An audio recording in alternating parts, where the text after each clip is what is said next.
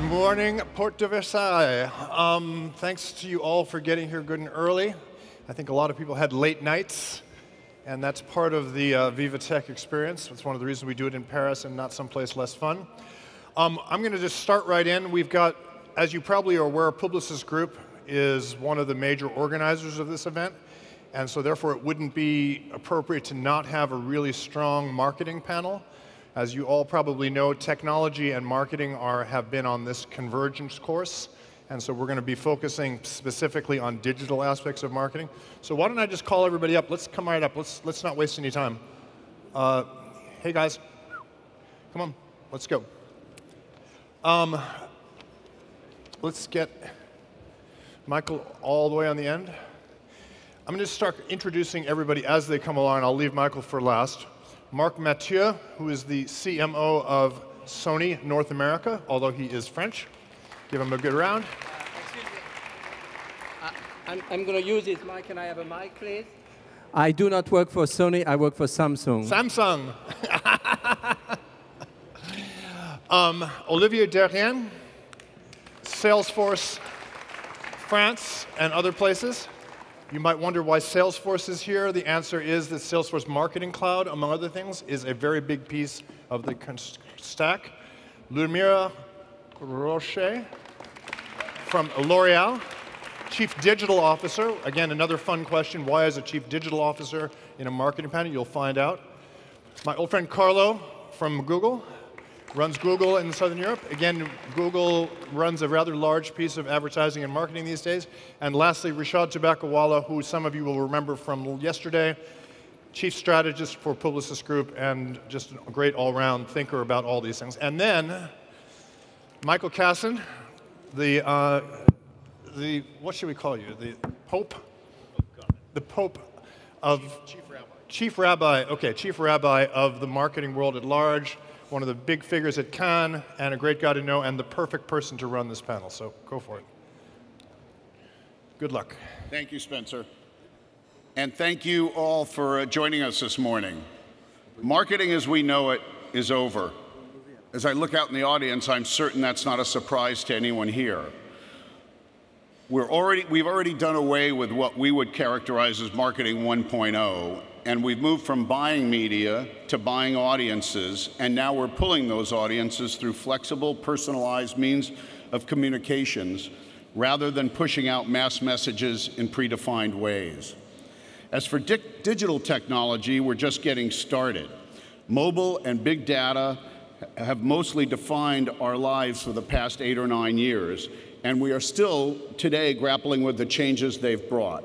But the flux isn't finished. Artificial intelligence is creating the horizon, heralding computing with understanding, and what is likely and most important, understanding with intuition.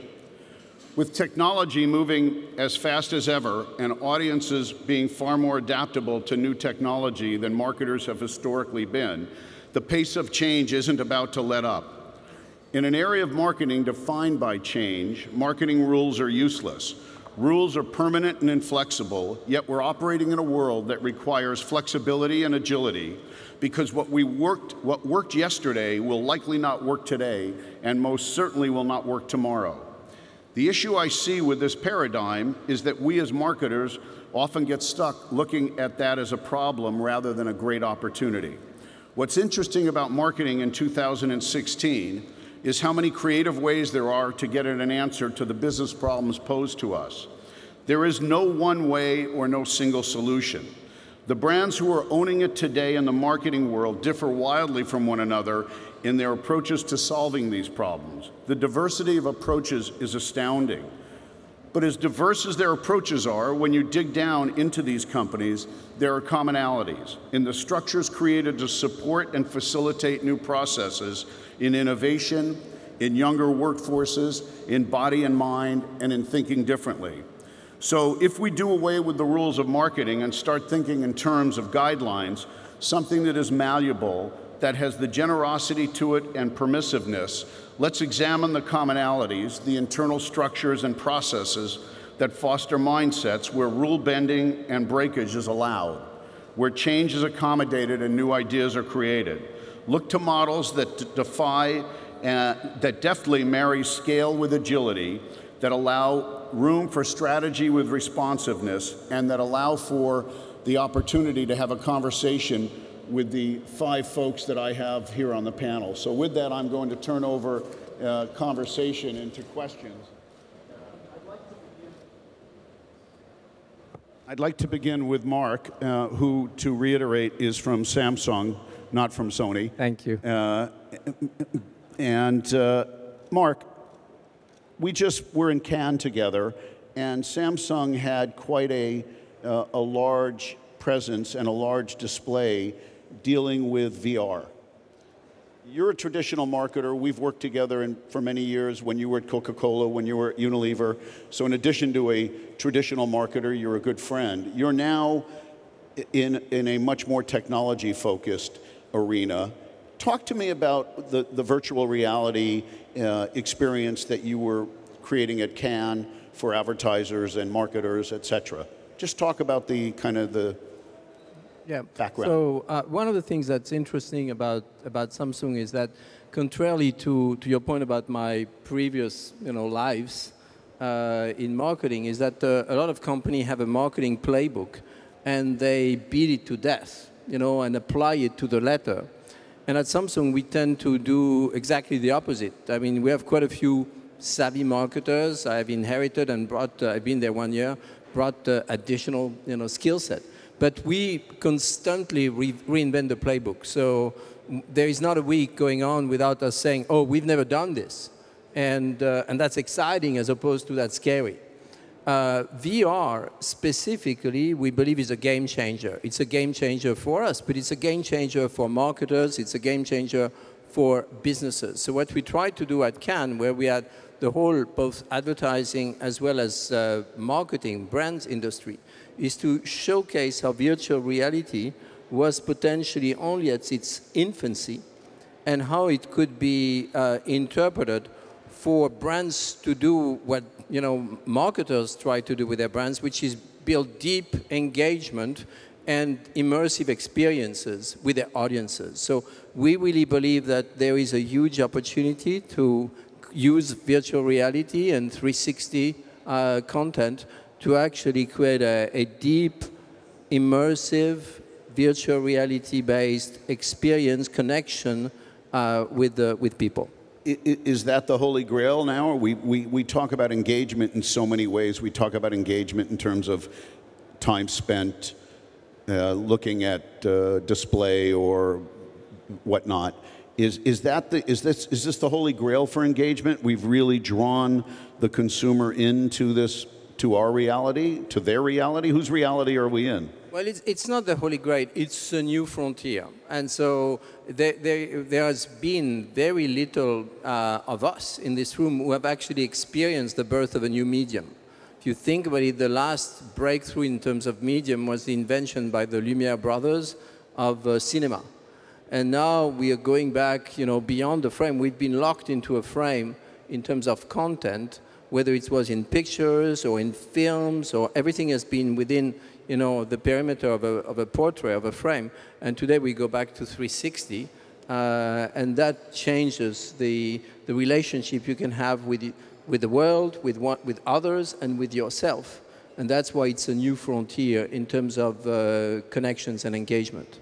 Lubomira, you, as Spencer introduced you, you were a marketer, and now you're a chief digital officer. I'm not sure that I draw any distinction between the two, but I'm curious if you do, number one. But as a marketer in this conversation, are you starting to build virtual reality into your thinking, into the plans you do with your partners, with your agencies, with content creators? Is virtual reality becoming part of it? So 2 questions. Do you see a distinction between being a chief marketing officer and a chief digital officer?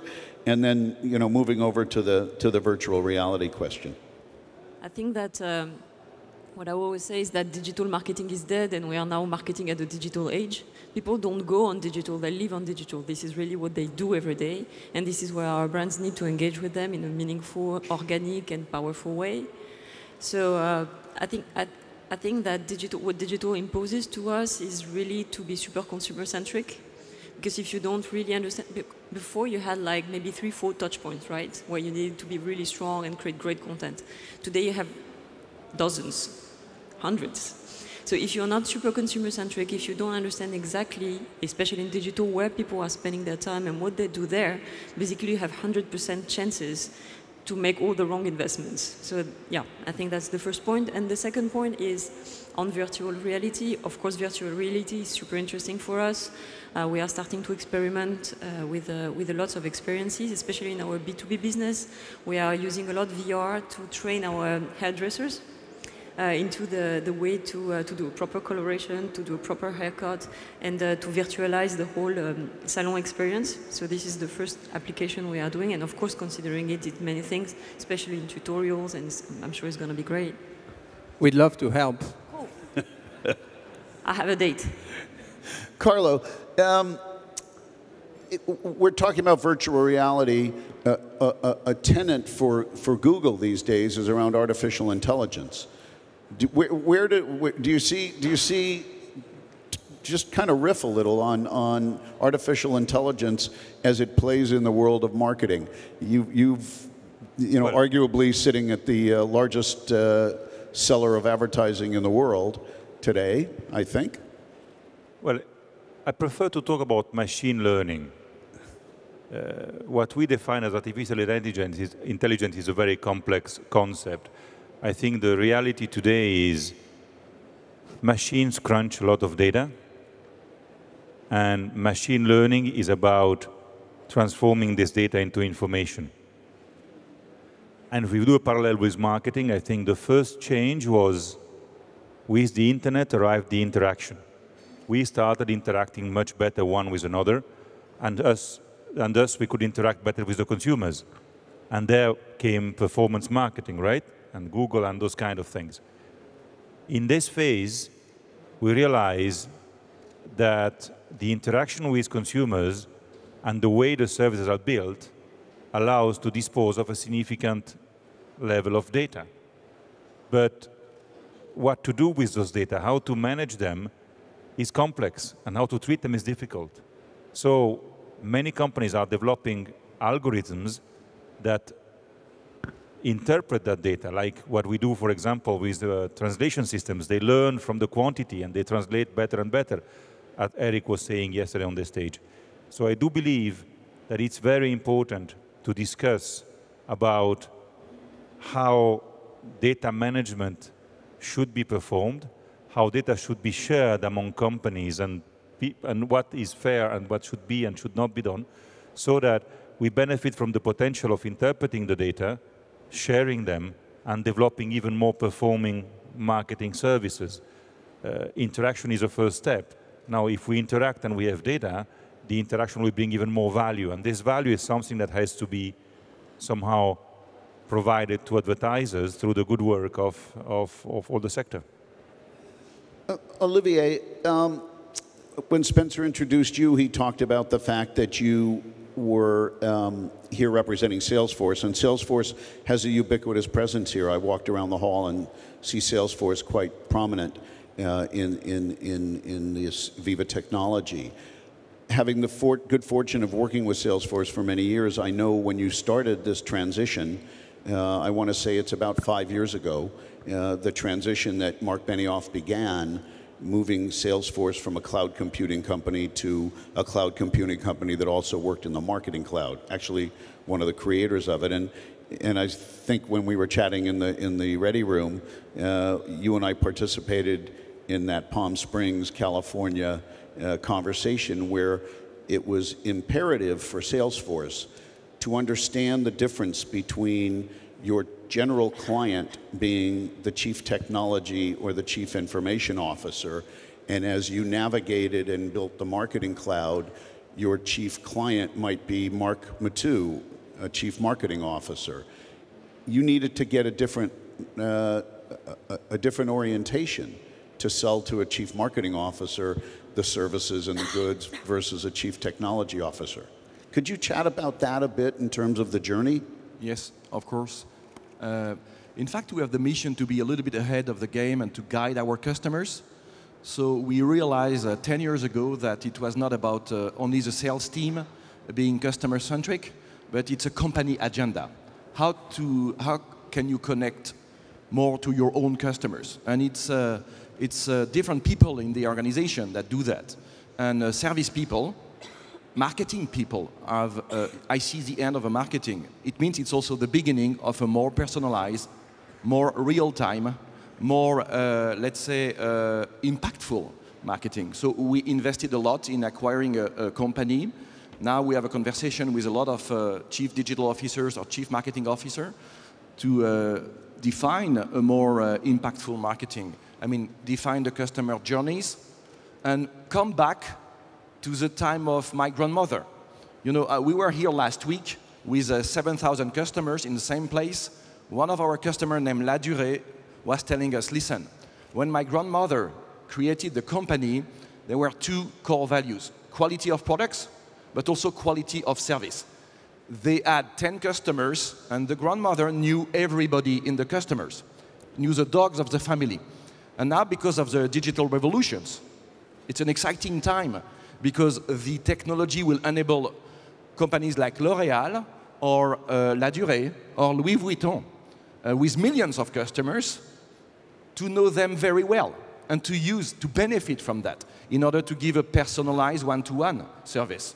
This is why our company has the mission to invest a lot and being ahead of the game. And recently, 2 weeks ago, we announced the acquisition for $2.8 billion of e-commerce demandware, because all our customers have shops, physical shops, but they also have electronic shops, and they want the same service, the same experience for their customers. Have you found that the chief marketing officers dress better than the chief technology officers? I know this isn't really an important point. I'm just curious. It's not a question of dressing code. It's a question of value to the company and to their customers. Good. I'm just checking. Yeah. Marc, you were going to say something. What I was going to say, I think you bring up a good point, which is the fact that as companies and brands became bigger, the original one-to-one customer service, customer relationship, as actually the human interaction has actually gone down in quality. Yeah. And funnily enough, I often say that technology, despite everything that you may think, is probably playing a role in making us more human again. Yes. And enabling us to personalize the service and the interaction to a level of quality which we had a little bit forgotten or given up because of scale. And now because of data, because of contextualization, personalization, because tomorrow of artificial intelligence, we're going to be able to actually do a much more one-to-one and hopefully human relationship service to people. Yeah, you want to have the smart conversation, the right conversation at the right time in the right channel. It's a huge opportunity. At the same time, it's a challenge, because as a consumer, you are less patient. If you receive the wrong message on the wrong channel, you are going to stop with the brand very rapidly. So it's a big opportunity and a big challenge at the same time. When you talk about that, and I'm curious, anybody can answer this question, but when you talk about that, we strive, of course, to find the right consumer at the right time on the right device with the right message, yeah, in a contextual way. I mean, yeah, as marketers we know the importance of that.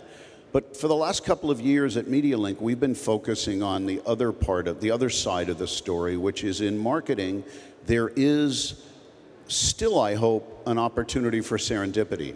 There's still that opportunity to reach somebody not at the right time, but at a time when it becomes the right time. You know, we all, if you're in the auto manufacturing business, you want to get the person when they're in market for a car.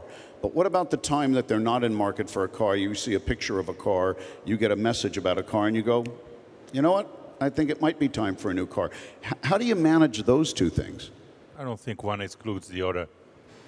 I think branding will always remain important, and you'll do more branding activities, forgetting the moment or the state of mind of the person, and sales messages more in the context of he's ready to buy a car. And I think it's a great opportunity for brands to have the possibilities of separating the two more and being much more specific. And this is what data crunching, data management can provide you. It's more choice for people who want to sell or defend their brand, not less. But I think that for me, digital is all about access and utility and context. And back to your point on artificial intelligence, what I see coming, and it's super interesting, if you think of it as a deep neural network and stuff like that, it's really disrupting many things. Doctor diagnostic, right? It's disrupting finance and services. But it's going to disrupt something big for us, especially in CPG, which is prescription. Today, prescription, I mean, you get prescription because you're the richest guy in town. So you put a lot of media, you carpet bomb Jane Doe, and then you create this brand preference, which is printed in her mind, right? But with artificial intelligence, machine learning, bots, whatever you call it, but all those algorithms, what we will be able to do is really to learn about you, about where you are in that particular moment, what you think, what you have seen, and then prescribe you something which is so much more powerful, so much more personalized. And this I see, talking about the end of marketing, I think this is something absolutely huge because we will not need to promote anymore. We will just earn the right, because we know the guys, to make the right prescription at the right moment based on the history of what I did. So we are all investing, on machine learning, we are all innovating. I'd like to add that innovation has to rhyme with simplicity, we think. Because we need to give to every consumer or customer a simple experience. And it's not so easy to rhyme innovation, and especially in France, where it's a land of innovators, but not always land of simplification. Go ahead. Well, I would like to react to that. To me, the change we see now in innovation is that innovation, if you would want to take a formula, is a function of collaboration multiplied per openness divided by the risk perceived. Wow, it's a simple formula. Yes, very easy. The higher the risk is perceived, the less you collaborate. The less you collaborate, the less you're open, result, the less you innovate. I think nobody can do anything alone anymore.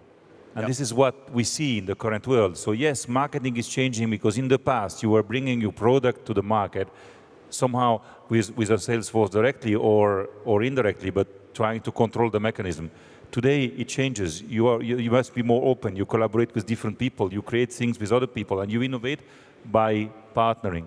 Let me give you an example of one of our customers, Bouygues Telecom.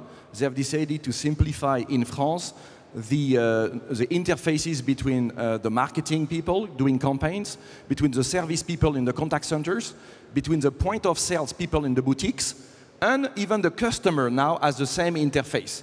Their innovation is rhyming with simplicity. One would argue the customer has more input than any of those people on the team. But they share the same interface, and it's giving more quality of service and more efficiency to the entire system. No question about it, and it's important you make that point. 6 or 7 years ago, a CEO of one of the largest consumer packaged goods companies in the world asked me a question, again, 6 or 7 years ago, and said, do I really need to be concerned about social media? Again, 7 years ago. And I said, well, I was taught something by a mentor that if you have an opportunity to talk to your client, talk to your customer, you should always take advantage of it. I said, if you look at social media as nothing other than a very large-scale way to talk to your customer, to talk to your consumer, to talk to the L'Oreal customer, to the Samsung customer. You want that opportunity. You need that dialogue because the consumer is very much a part of the conversation today. You can be proactive now. You have no choice. Yeah, but you need to change the way you do it.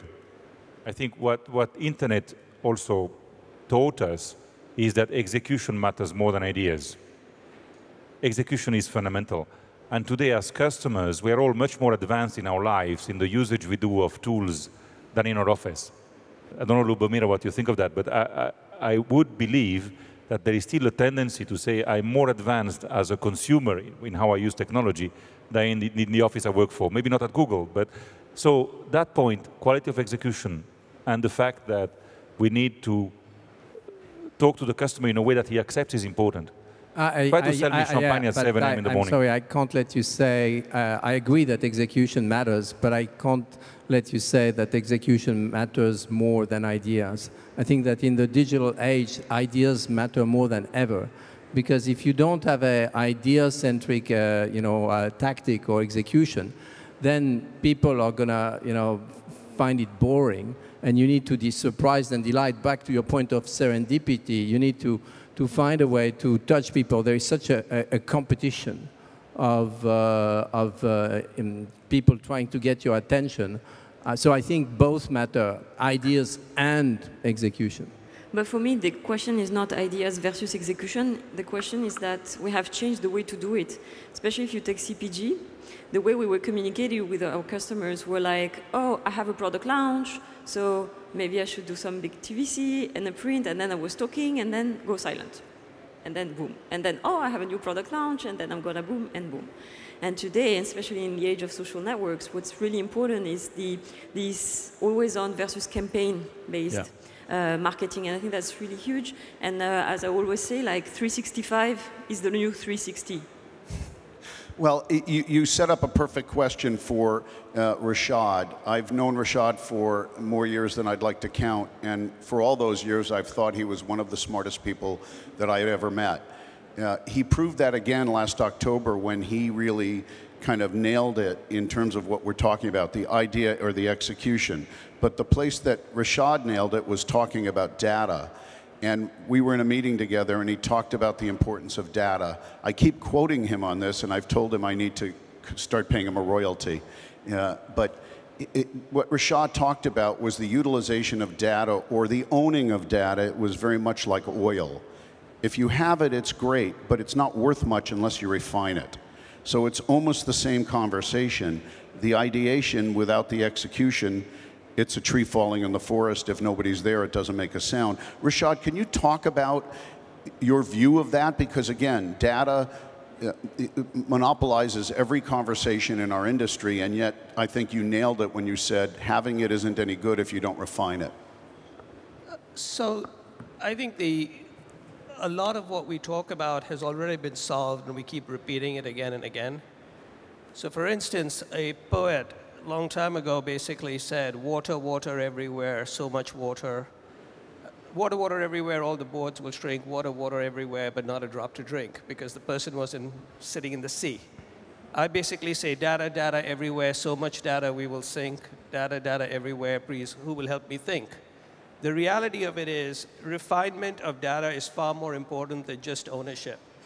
No company, including Google or Facebook, have enough data. Because the reality of it is, human beings are much broader than the use of one brand or one platform. And if somebody pins me down with data, I will actually not like that brand, because I'm a human being and I'm not completely defined, which is one of the key things. The other is, increasingly, marketing is changing. You know, we talk about the end of marketing. I think marketing is being outsourced to the person. I don't even call it a customer. I don't call it a consumer, because I don't believe people define themselves as consumers or customers. I don't believe they have time to have relationships with the people they love. They barely want to have a relationship with a brand. And I think we have to think about the fact that marketing we do to ourselves. We have outsourced marketing to ourselves. We basically use search engines. We use social media. We go to friends. You know, we talked about VR. I agree it's going to be extremely important.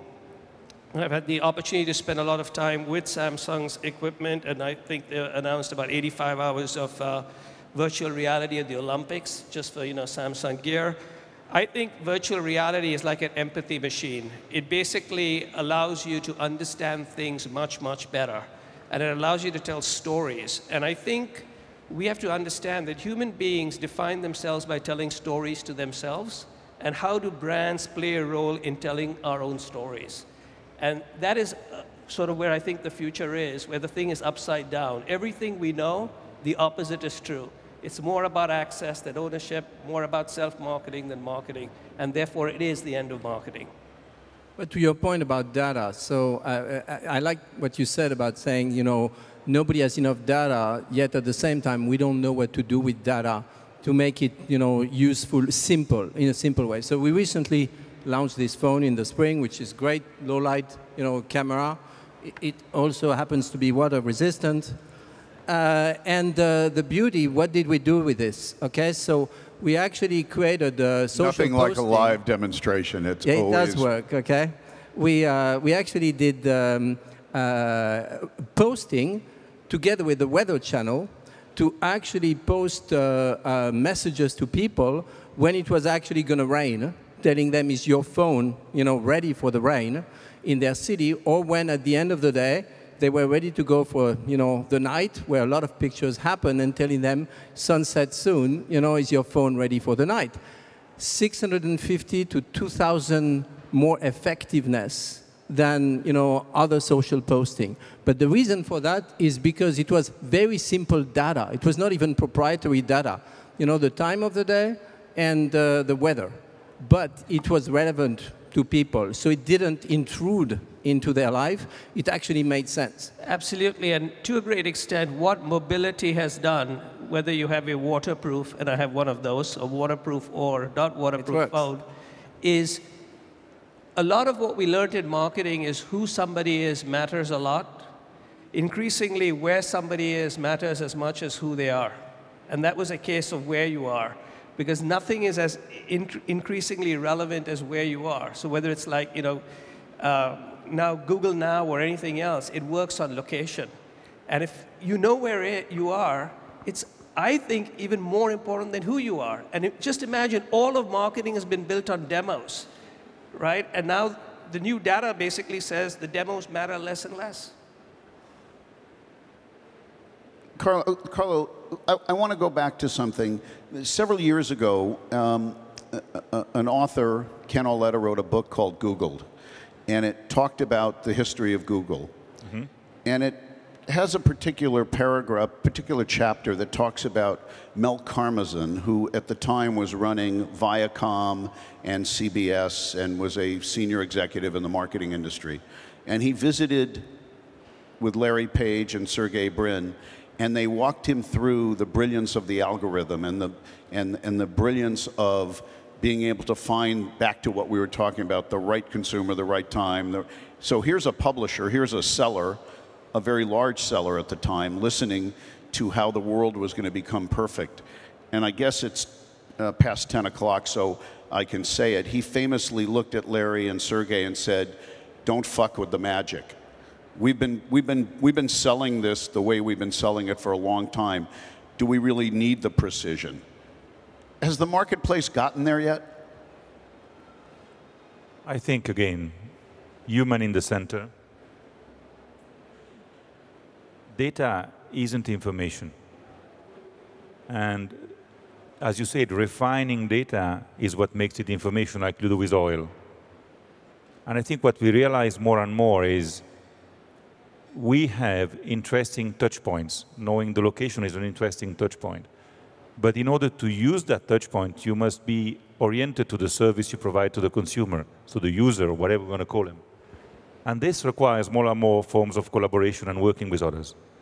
If I think at my company now and I see what we do in working with automotive companies to develop the driverless car, or in pharmaceuticals to fight diabetes, and it also is true in marketing with the programmatic platforms, is sharing data with the right people, with the respect of the customer, with the authorization of the customer, but sharing this data is what allows to create the right message at the right moment and have the magic.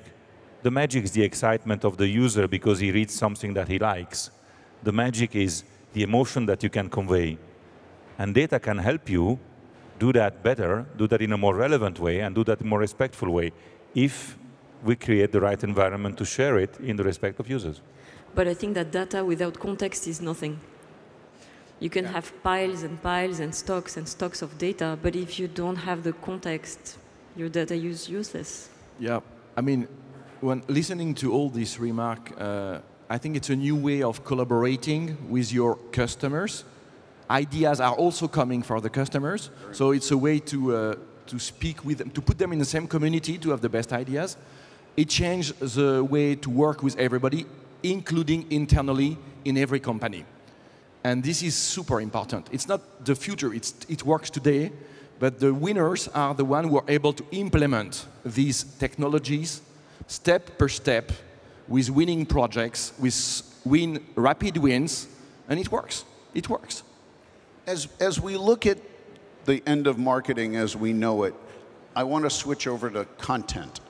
So today, most marketers that we speak with talk about the importance of content. They talk about it from 3 different aspects. They talk about the creation of it, the distribution of it, and the potential monetization of it.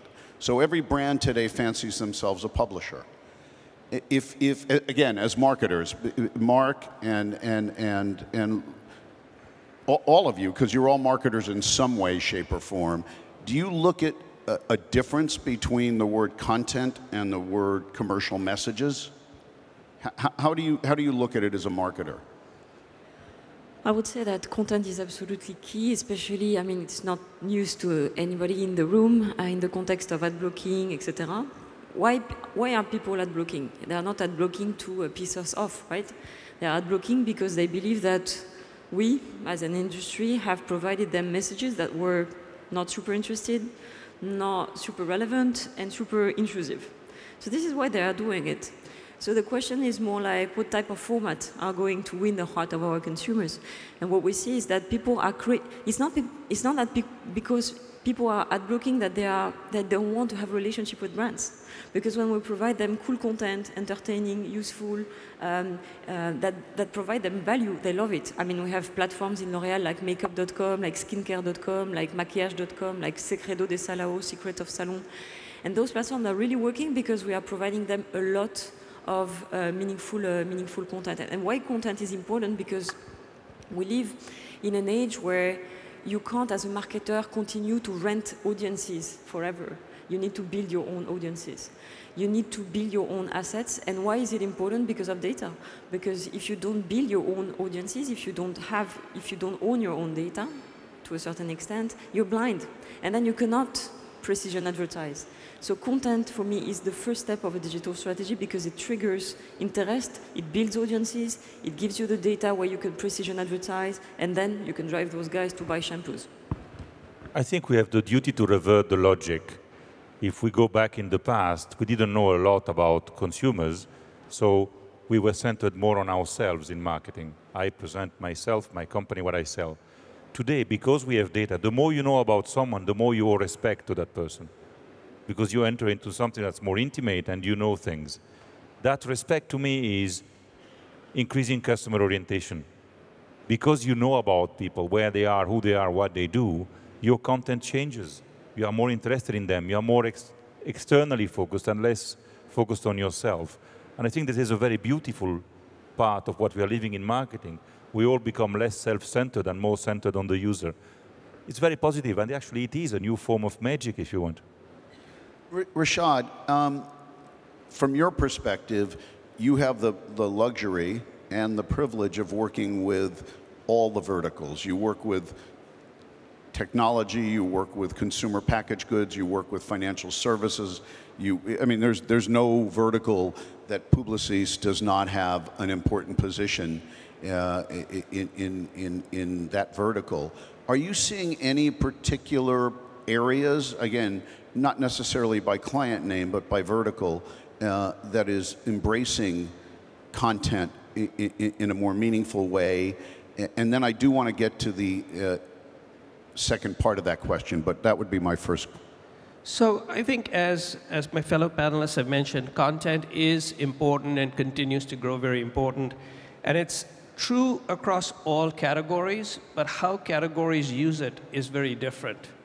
And for instance, there are a lot of people who would love to see a 60-minute ad, not even thinking it's an ad, on how to make your face up.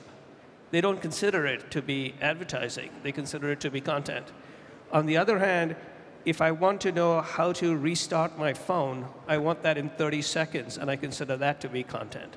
So it's very different from place to place. And I think the reason why content's become important is traditionally, till about a decade ago, the way marketing worked is we basically looked at the consumer as a cow, okay? It was a cow in a stall. We sent it messages, and we milked it. Then one day, the cow basically got a mobile phone and went away.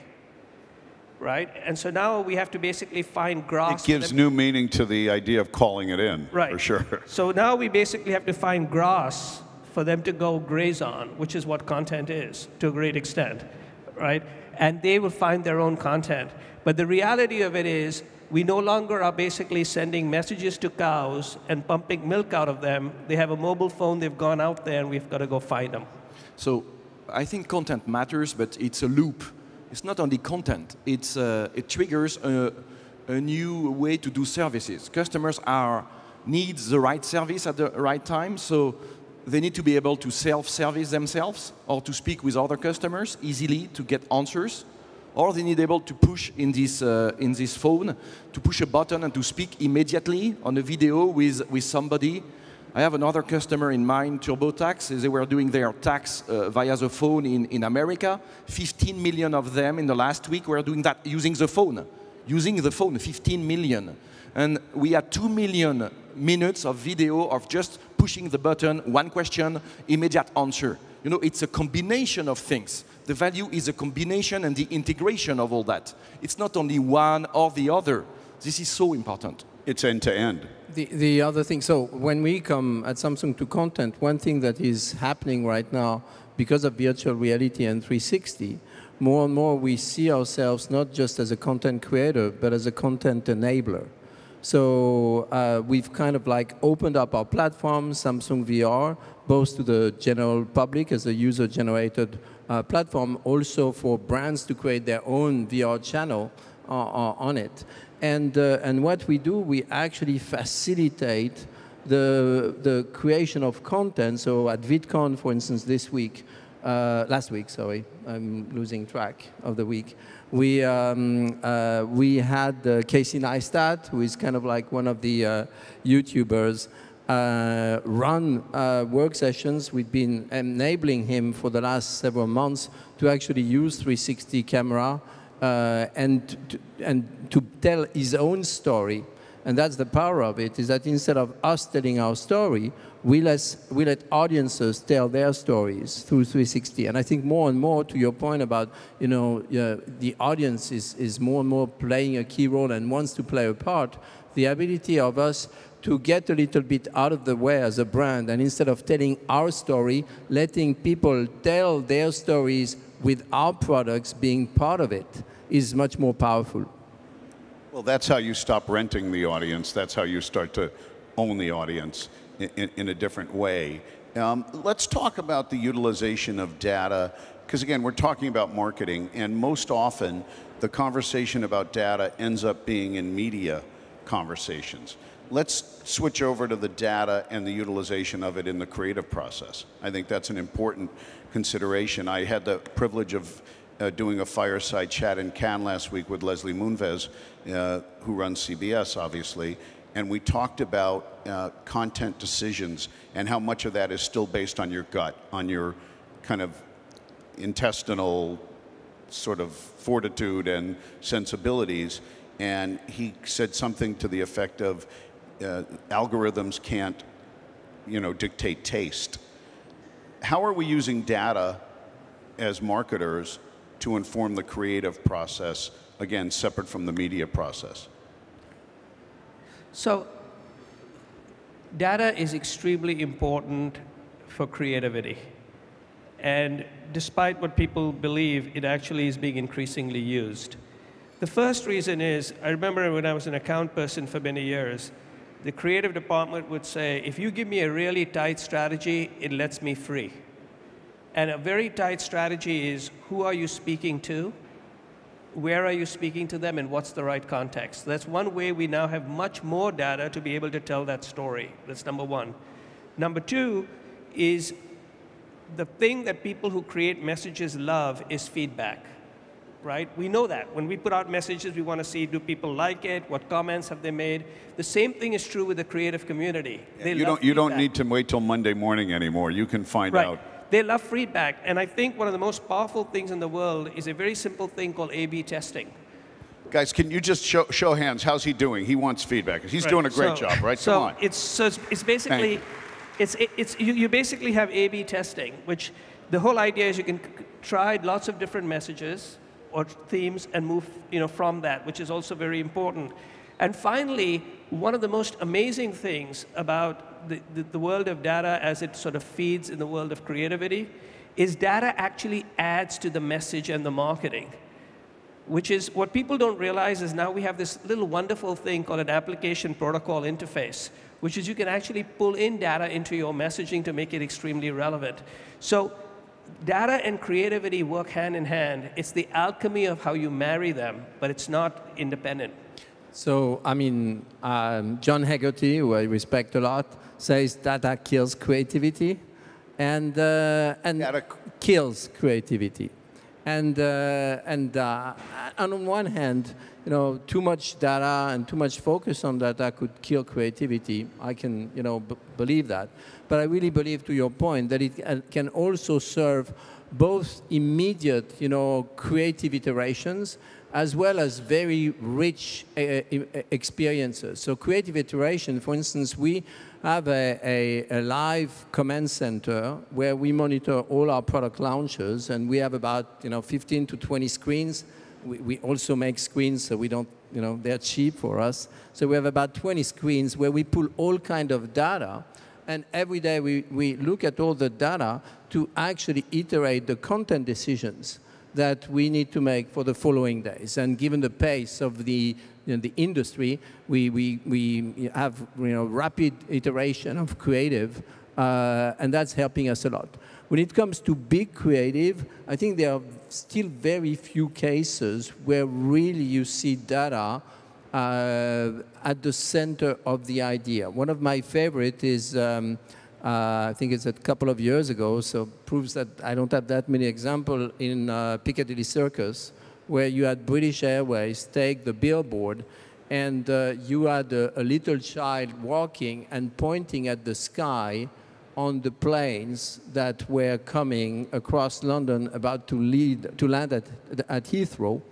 And based on a huge access to data, they were actually able to say where the plane was coming from, at what time it was going to land. They didn't tell you whether your mother or your children were in there, probably for privacy reasons, but they probably could have.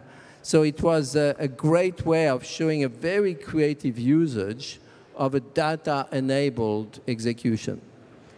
I think the point is, I mean, the real difference is the real-time aspect. And I think that today, when you run a campaign, the difference is that you can have, like, every second a feedback on your campaign and how it's working, and then it enables you to take decisions. For example, we launched, like, 2 years ago an Elseve shampoo called Fibralogy. So we launched it, and we had banners and videos and all that stuff. And what the data allowed us to, it was, of course, targeted to women, right? And what the data allowed us to see was that male were clicking on it. Like, men were far more interested in that particular product than women were. And so the question for us as marketers became, like, do we want to change the packaging? Do we want to change the creatives? Or do we want to change our strategy? And actually, we decided to change the strategy, and we went all in for male. But I think that this real-time aspect of it is super interesting, and this is what the modern tools allow us to do. I would like to insist a little bit on the changes technology is bringing to creativity. If you think about it, the world of apps, of mobiles, of interactivity, offer to creatives lots of opportunities of changing the messages. You can use video, you can use audio, you can use a mix of it, you can create the message with your user. I think the possibilities of creating are much more complex than what they were some time ago. And again, with the fact that we have this connectivity continuously and we can interact with each other continuously, creativity can experiment new things, and you also can have a relationship with your users, with your customers, that's much more intimate because of that. So yes, creatives have a great challenge at the moment, but I don't think that all the data and the possibilities are limiting creativity. I think they are multiplying it and changing the possibilities of interacting with users.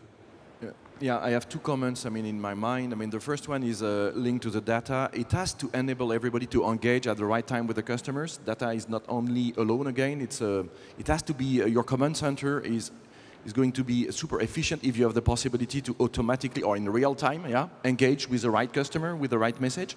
So it's this notion of engagement, I think, is super important. And in terms of creativity, I think we're here in an event where startups are at the heart of it. And in France, all what we're talking about, I mean, we have a lot of engineers, and I see a lot of creativity from a lot of young entrepreneurs who are using their own creativity to assemble, to refine everything we're saying. Between the data in one hand, the software in the other hand, the handset. You know, there is a huge opportunity for entrepreneurs, creative entrepreneurs, like French entrepreneurs, to become successful. And it's good. It's good. It's exciting for France.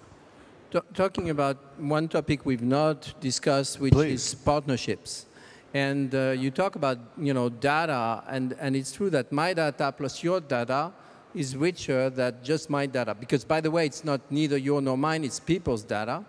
But if we put our strengths together, what we understand, then we can create experiences for people that are much more meaningful. And so, thanks to digital, to technology, to data, we actually are evolving. I mean, you know it because the younger generations are much more collaborative than the older generation have been. Speaking as part of the younger generation, I would agree with that. And but we had an industry between the manufacturers and the advertising industry that were very much a closed, loop. And today, it's much more open, much more collaborative, and there's many more opportunities in this new marketing for partnerships, which I think is exciting, actually.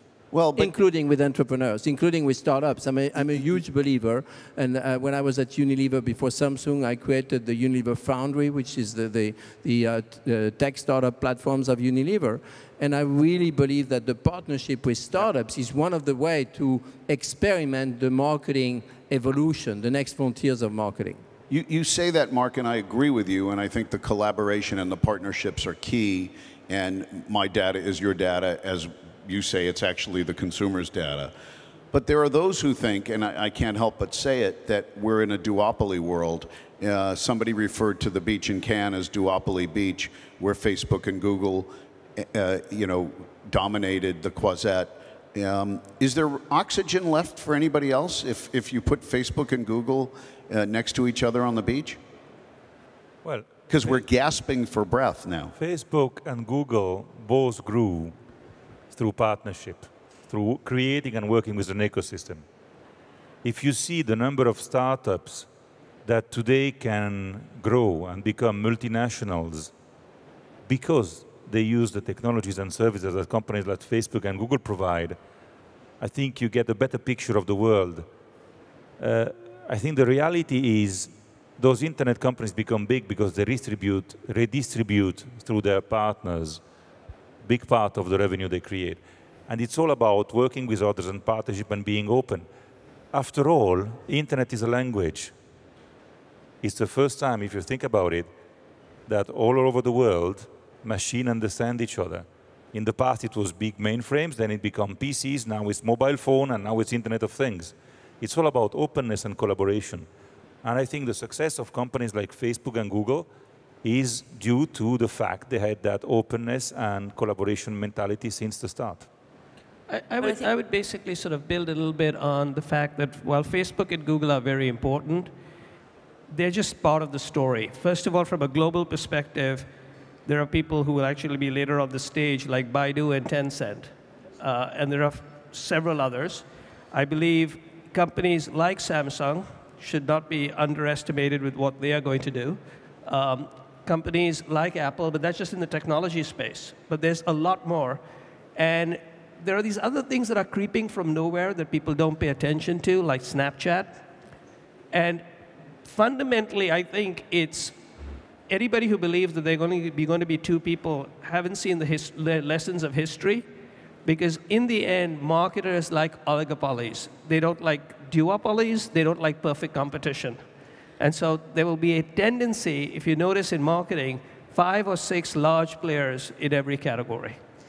But I think this whole debate is a false debate. Because at the end of the day, those guys who are calling the duopoly beach or whatever, I mean, those are frustrated guys. The question is, why are those guys having so much data? Because they do provide a real utility. Facebook is providing an amazing utility because it allows me to connect with my loved ones and my friends and my family. Google provides a huge utility. Snapchat is starting to provide a huge utility. Amazon is providing a huge utility. You know, all those guys are providing utility. So instead of like, oh shit, those guys should give them should give us their data, or oh la la, it's too bad they have a lot of data. Don't get me wrong. I drank their rosé on the beach. I was very happy to be on that beach. I'm just making it provocative. The thing is, instead of complaining, we should, as marketers, ask ourselves the question of what are the services we need to build. Yeah. I think you're bringing a great to acquire point. the data. Look at Nike. I mean, Nike did a great job with the Nike Plus stuff. We are doing a good job with the Makeup Genius application, and we get a lot of data through that because we provided a real service to our consumers, and this is the real thing. So if I can on this, because I think you're bringing up 2 points which are fundamental to the theme, the end of marketing as we know it.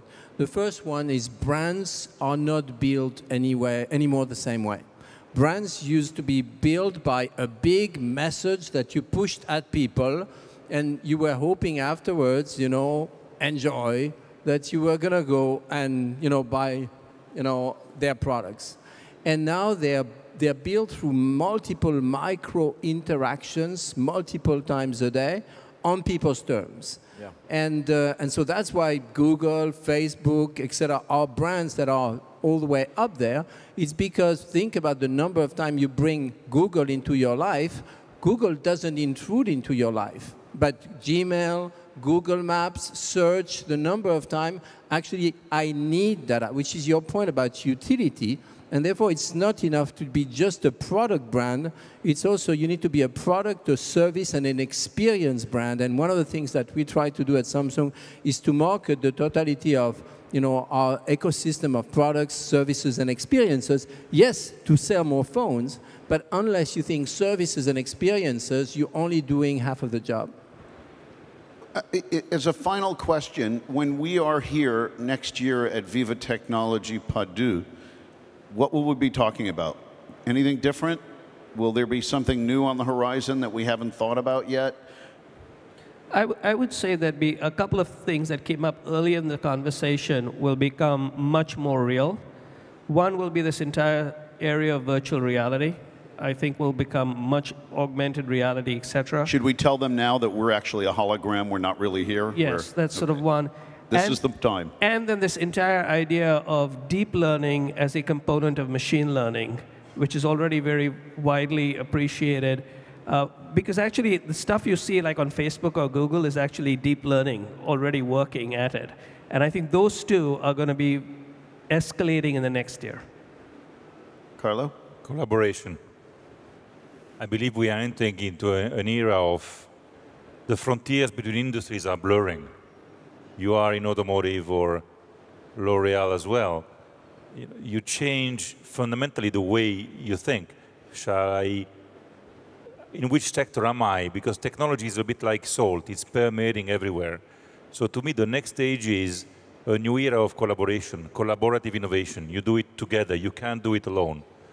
And I think it will be one of the important themes of the next 2 or 3 years, because it encompasses lots of issues. You know, how can we create an open world that creates collaboration, makes collaboration possible? We heard yesterday the difference between the US and Europe. And if you think about it, having a market where all speak the same language and have more or less the same laws of 400 million people versus Europe, we need to create an environment where openness and collaboration allow to be competitive and grow. And this is, for me, the theme of the next 2 years. I would say 2 things. To build on Carlo's point, I think collaboration is absolutely key, and it takes a village to make something in digital. And I think that companies, I mean, outside the tech environment where people are already behaving and are platforms, Salesforce is a platform, Google is a platform, Microsoft is a platform. I think that companies like us, like traditional ancient world companies, will start thinking as platforms. And this is something that's going to be super, super interesting. And the being open to other people, come use them, use their facilities to build something on their particular vertical. So companies as platform. And the second thing is, I think that what basically Messenger did some months ago is absolutely huge and is as huge as the App Store when it launched. So the whole thing about messaging and about contextual commerce, contextual conversation will be super big. I think we will talk more about customers, customer stories, customer successes. The customer company. No, not the company, but the customers, the consumers, their advantage, their benefit because of all the different technology. We will talk about augmented reality. For instance, we have funded with 3 million euro a startup in France named Augmented Reality with our fund because we believe in that. And maybe we will talk of the next Facebook and Google of the future. Marc? Well, probably, I mean, I walked the floor today and I saw a few VR booths, or booths on, where there was some VR. It was mostly gaming. And I really think that next year, hopefully, we will have VR much more central to the future of marketing. So brand VR, marketing VR, I think it's, and not just VR in terms of the virtual world, but also VR as an opportunity to combine the physical and the virtual. One of the things that we've done, which is one of the most successful, for instance, is like 4D chairs, which we did working together with Six Flags, where you actually have an experience where through the virtual reality and the chairs movement, and last week you saw it, we launched even surfing in VR with wind and water being sparkled to your face. You really have an immersive experience that's a combination of what your mind imagines based on what you see, but also what your body actually feels based on what's happening around you. And I think that we often separate still in the future of marketing, physical and digital. You said it's marketing in a digital world. Couldn't agree more. And so this idea of physical meets digital is something which I hope is going to be coming more and more to life in the next 2 to 3 years. Well, as physical meets digital, our time is up. I want to thank you all for spending the last hour chatting. I hope marketing as we know it continues just with a new iteration. Thank you, and thank you. Round for these guys. Thank you.